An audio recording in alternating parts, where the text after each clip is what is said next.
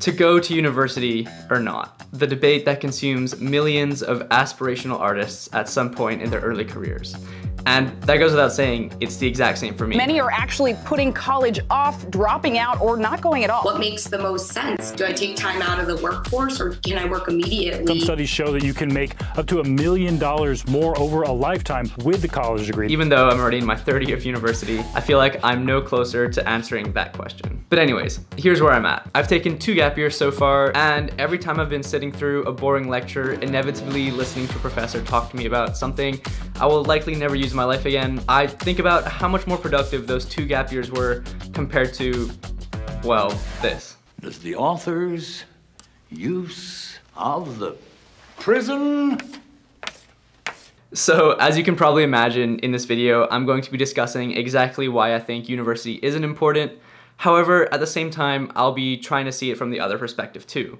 And at the end of the video, come to some sort of impartial conclusion to answer the question, what is the point of university for anyone aspiring to work in an artistic field? Basically, is it worth it to get a Bachelor of Arts?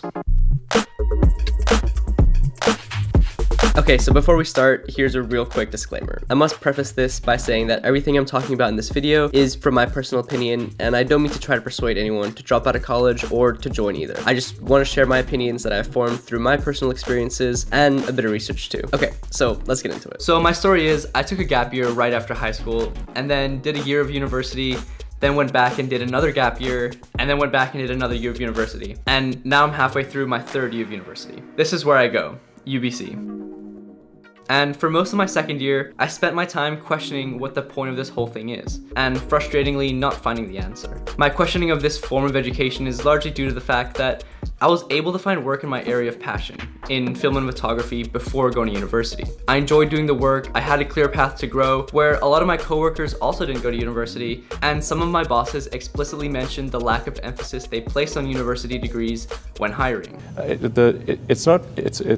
There's no need even to have a college degree. And they paid pretty well too. Needless to say, the work that I was doing, I enjoyed much more than the content I was learning about in class here. For example, in one of my classes that I took last year, we studied this instructional video from around the 1920s about how a grain of rice was created. And from my perspective, it just didn't seem at all relevant or interesting. And if I compare that to what I was getting paid to do outside of university, such as editing videos about the Great Barrier Reef for CNN. It's one of the natural wonders of the world. Or filming exciting advertisements for Own Academy.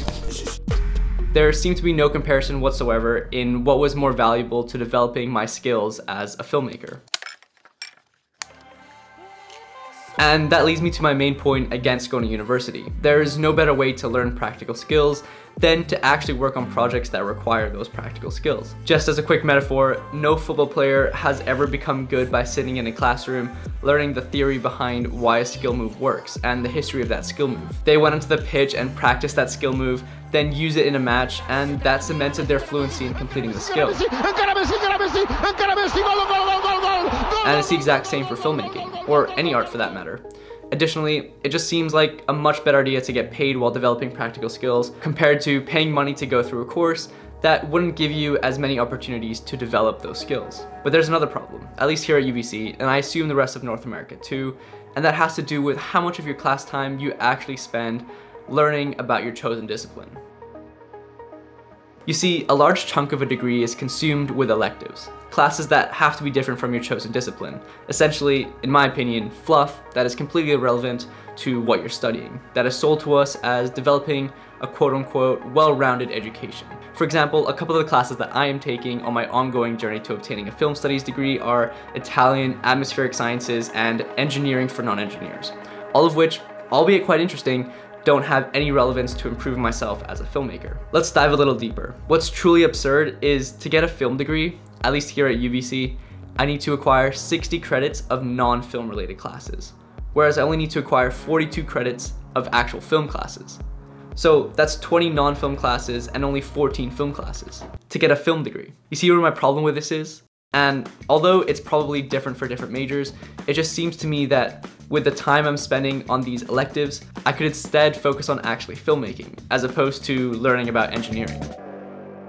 And finally, people are always marveling about the necessity of having a degree, which I understand. It displays a certain level of qualification, not only in the field that one may have studied, but also just showing that someone has the grit and determination to complete a challenge. However, there are so many people now with university degrees, and it's continuing to increase year by year, which means that the value of an undergraduate degree is slowly decreasing, and therefore the advantage one gains in looking for a job with a degree is slowly decreasing too. And especially in more artistic fields like design or film, where most people hiring seem to be more concerned with the actual experience and practical ability you have, spending those 4 years developing a portfolio and a solid CV may be more beneficial than a 4-year university degree. And so you don't have to just take my word for it. I hopped on a Zoom call with my old boss and owner of Own Academy, Natalie Chan, to get her opinion of it.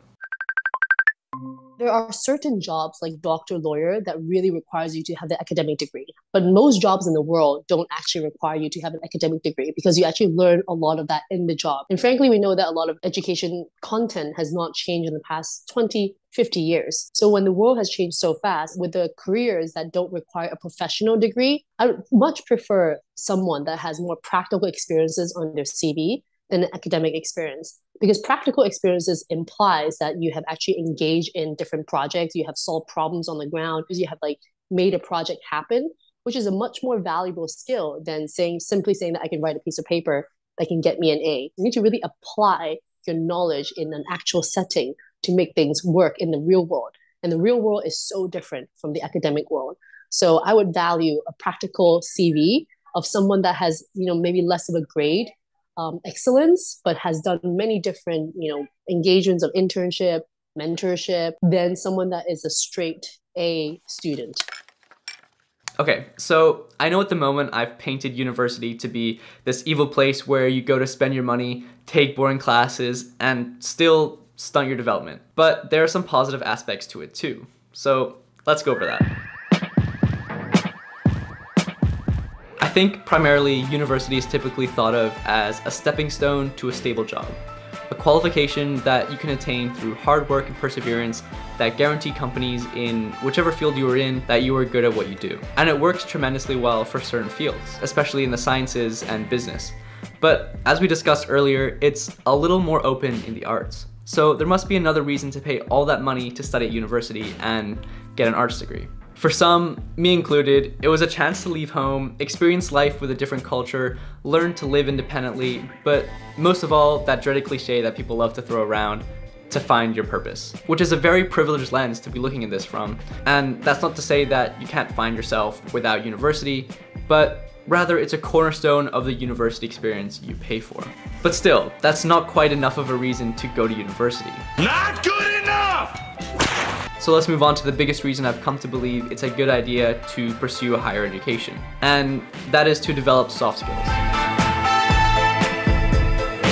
The definition of soft skills is the personal attributes that enable someone to interact effectively and harmoniously with other people.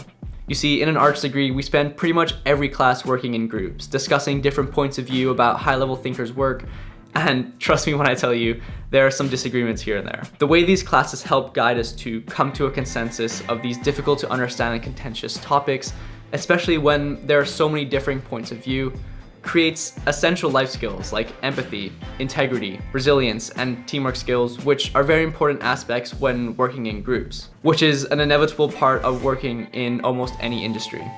The content that we are learning about almost doesn't really matter. You could take film or politics or 16th century history, and you will likely develop these incredibly functional and effective soft skills, which will help you in all facets of professional life. On top of that, the level of writing we read and the type of language that is used in these texts is something I personally would never be exposed to outside of university, which means that critical thinking, comprehension skills, and vocabulary are all developed at the same time too. Let me give you a quote from one of my most recent readings in class from the big daddy of documentary himself, John Grierson. Documentary can achieve an intimacy of knowledge and effect impossible to the shim-sham mechanics of the studio and the lily-fingered interpretations of the metropolitan actor.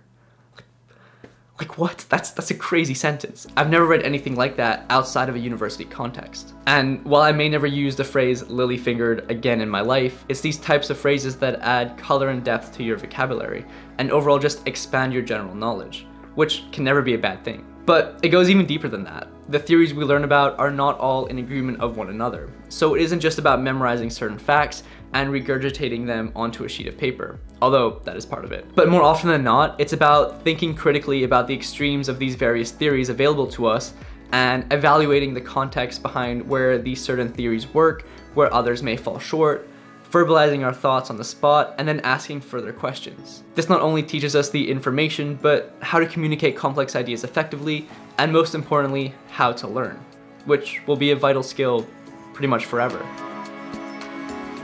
Although at the beginning of this video, I initially discussed the negative aspects of spending so much time learning theory over getting practical experience, there are also some benefits to studying theory that you'd want to not miss out on. One quote from a paper I read about the importance of theories reads, "When knowledge precedes action, coherent plans replace floundering and groping attempts at solutions." Okay, so what does that mean?